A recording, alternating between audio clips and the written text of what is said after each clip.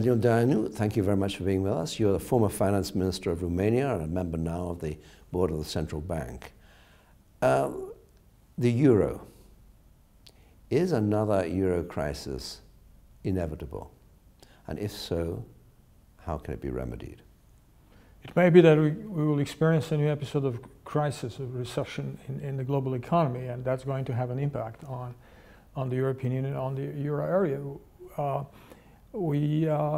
I think economic recovery is not proceeding at the pace we are been hoping for, but there is sort of an economic recovery.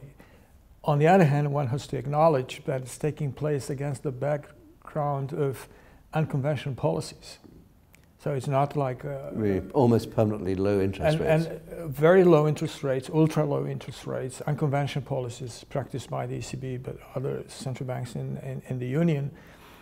And we can't just say we have seen the light at the end of the tunnel, because these unconventional policies are prevailing, and one cannot say they do epitomize the new normalcy when it comes to what should be done. We do it because we have what the ECB has to do to practice it, but there is already a mounting. But it's also quantitative easing as well, isn't it? It's not just low interest rates. It's not only ultra low interest rates, and in addition, ultra low interest rates do not have the main driver in central banks' policies. They are driven in the main by structured trends in the global economy. They are linked with demographics, with income distribution, with productivity gains, the dynamics of productivity gains.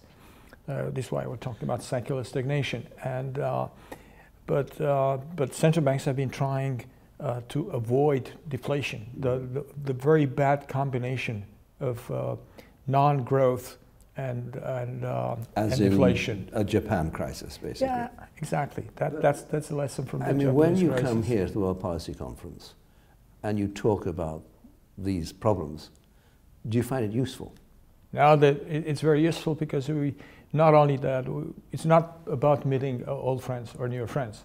It's about discussing hot topics, and it's useful because we are still sailing into uncharted territories. We're still looking for the really how,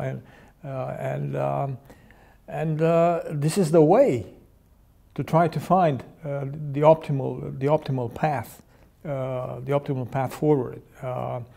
As I said, people have to acknowledge that we are still in the realm of unconventional policies. It's not like we have an economic recovery underway and that's it. That's not accurate. We are. Let's hope that we find our way, thanks to people like you, to a happy destination. Yeah, and hopefully we'll be able to maintain a relatively open global economy, because the rise of protectionism and that could fragment terribly the global economy and could further diminish the power of economic recovery. DAIANU, thank you very much indeed.